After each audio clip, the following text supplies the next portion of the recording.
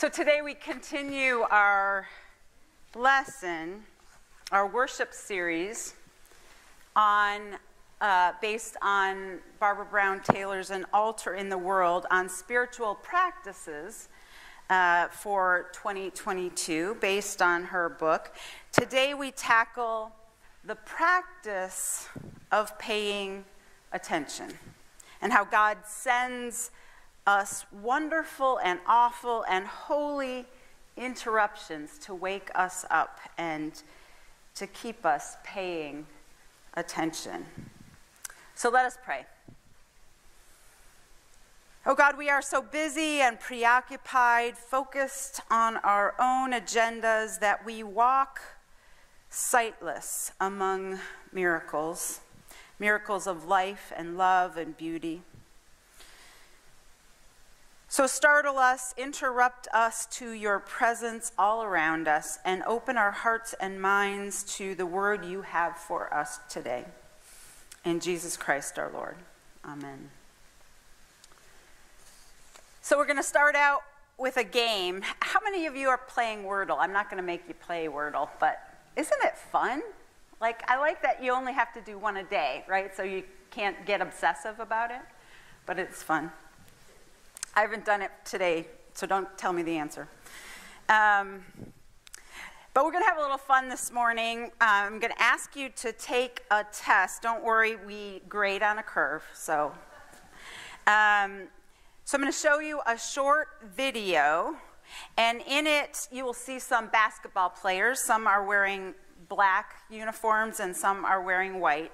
And as you watch the video, I want you to count how many passes the team in white makes. So you got it? How many passes the team in white makes? Hit it, Rick. This is an awareness test. How many passes does the team in white make? Go!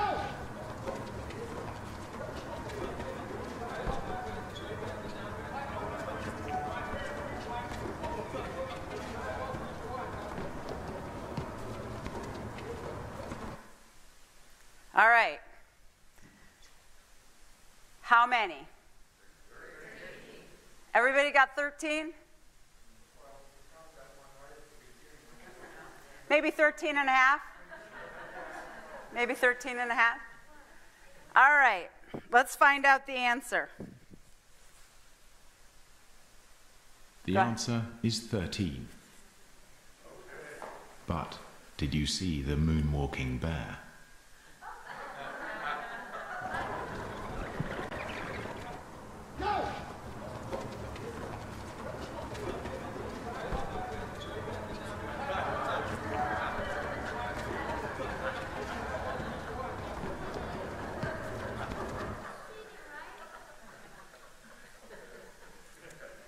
It's easy to miss something you're not looking for, right? It's easy to miss.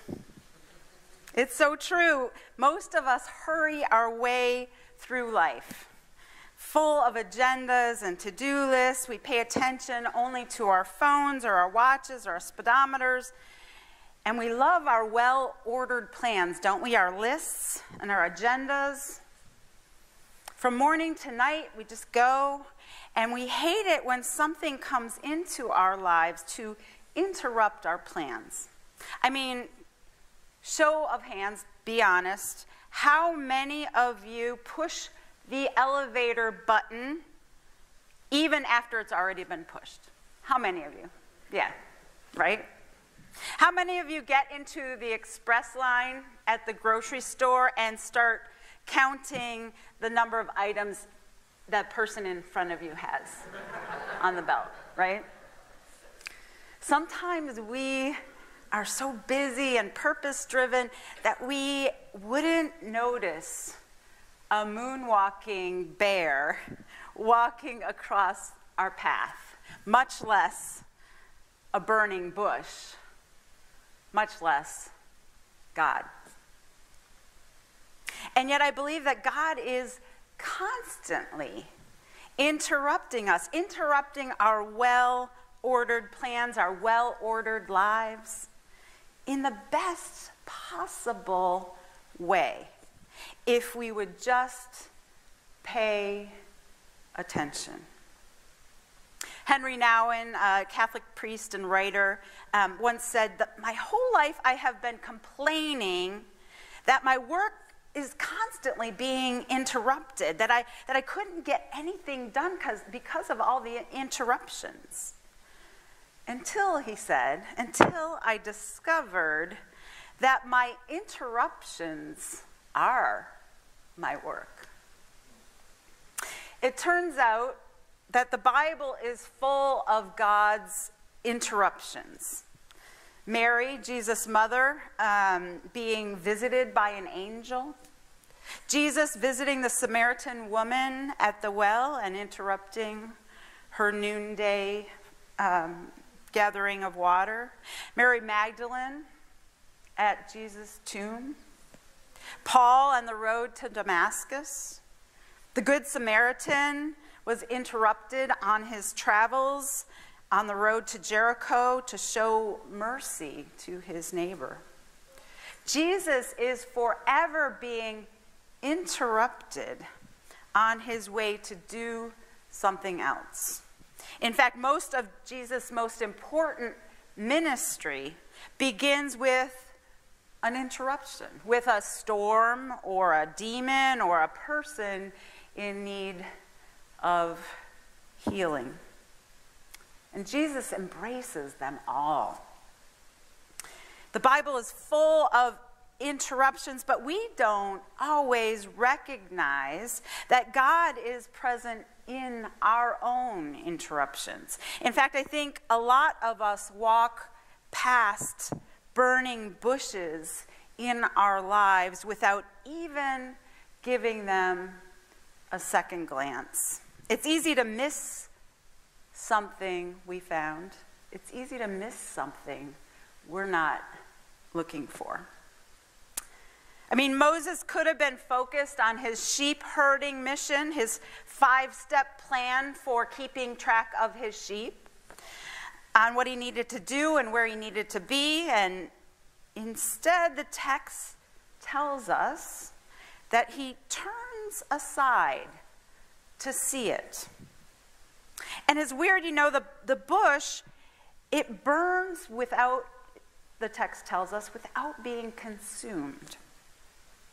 Rabbis note that it takes some time, maybe 5 or 10 minutes, for a bush to burn to the ground. And so here's an interesting point. When I was looking at this text, it was only after God saw that Moses had stood long enough to notice that the bush hadn't been burned up, hadn't been consumed, to check it out. It's only after Moses stands there long enough to check it out. Only then does God call out to him from the bush. It's not until he fixes his full attention that God addresses him. Only then, it seems, is he worthy of God's call. I mean, think about it. What would you have done? You're busy, you've got things to do, you've got sheep to tend, things to check off your to-do list. I mean, those sheep aren't going to tend themselves. Moses could have decided that he would come back tomorrow to see if the bush was still burning when he had a little bit more time. But you see, I think God wants us to hold our gaze. God wants us to notice God. God wants us to pay attention. I think that's precisely how God loves. There's this wonderful scene in one of my favorite books, and later it was a movie starring Oprah Winfrey. It's called The Color Purple. Have y'all read it or seen it? The Color Purple. It's a deeply theological story, and the main character, Celie, is working out her own relationship with God and with the world throughout the book. And at the culmination of the book, and the part I remember really vividly, is the scene where Celie is talking to her friend Shug about God. Here's the thing, Shug says, the thing I believe. God is inside you and inside everybody else. You come into the world with God, Shug says, but only them that search for it inside find it. And sometimes it just manifests itself even if you're not looking or don't know what you're looking for. So her friend Celie tells her own burning bush story. She says, one day when I was sitting quiet and feeling like a motherless child, which I was, it came to me. That feeling of being a part of everything and not separate at all. I knew that if I cut a tree, my arm would bleed. And so you know what I did? I laughed and I cried and I ran all around the house. I knew just what it was. In fact, when it happens, you can't miss it. So Shug replies to her, God loves all them feelings. That's some of the best stuff God did. More than anything else, God loves admiration. Is God vain? Celie asks. Nah, not vain, just wanting to share a good thing. And then finally this. She says, I think it ticks God off if you walk by the color purple in a field somewhere and don't notice it. God wants us to notice her or him, to be in the moment.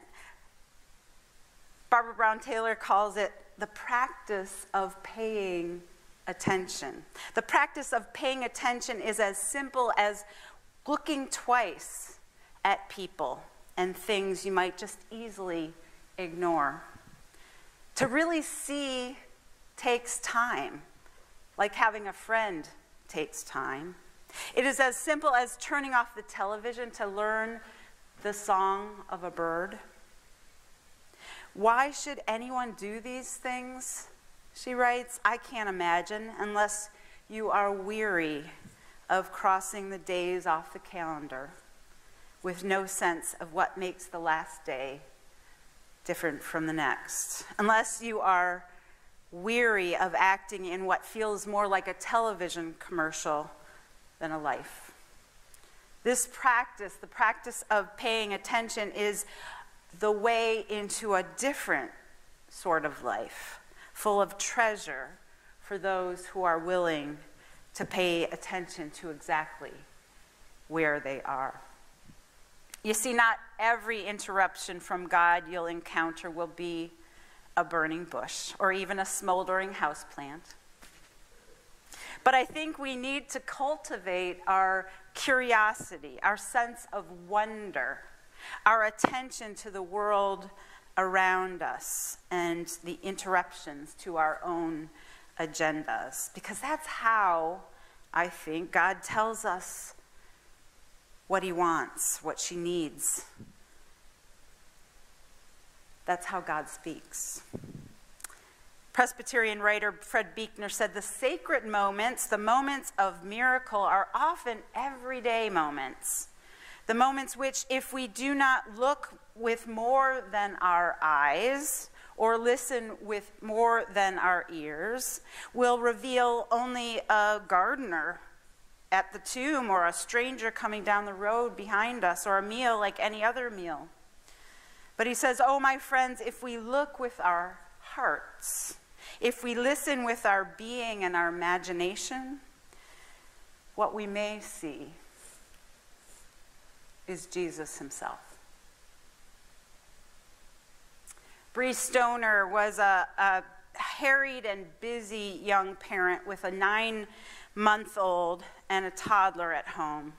When she enrolled in some classes to learn about prayer and contemplative practices in order to better encounter God in her daily life. Some of you have been there, a baby and a toddler. Some of you are there. Some of us remember those days. She was working hard at these contemplative retreats, hoping for a meaningful encounter with God. These retreats where she was away from her family and responsibility. But she found it much harder when she went home and she was amidst all the interruptions of her busy young family. Many of us who have had or have now young children know what that's like. She was longing for a true connection with God, and she found that it was much easier when she was at the retreat center where meals were provided and dishes were picked up and magically washed by someone that was not her, where she slept in a hotel bed without ever needing to share it with a little one, where she could walk amidst the grounds in quiet solitude. But she found it much harder when she got back home. And so finally she asked her teacher, her mentor, Jim Finley, she said, "Jim, can we talk about how much harder all of this is when I'm back home? Sometimes I set my alarm for 5 a.m., desperate to have some time for quiet prayer. And it's like my kids have radar. And inevitably, one of them wakes up 10 minutes later, and I mean, where is the icon of the mystic with a baby on her lap and a toddler crying at her feet, cooking dinner with one hand and trying to finish work on a laptop with the other? Because that's my life." And so her mentor, Jim, had a wonderful exercise for her. He told her, "Okay, let's pretend that you are you and I'll be God." He said, "Since I'm God, I'm watching you get up exhausted every morning, and I'm so touched that you want to spend this time with me. Really, I am. And it just means the world to me. But the thing is, I just can't bear, God, can't bear how much I love you. It's too much. And so at a certain point, I rush into the bodies of your children and wake them up. Because," he said, "because I, God, want to know what it feels like to be held by you." She concludes, you see, the interruptions are the presence of God that I was so desperately trying to access in the moments of stillness and silence. With or without the luxury of stillness and silence, God comes to us, she says, disguised as our very lives.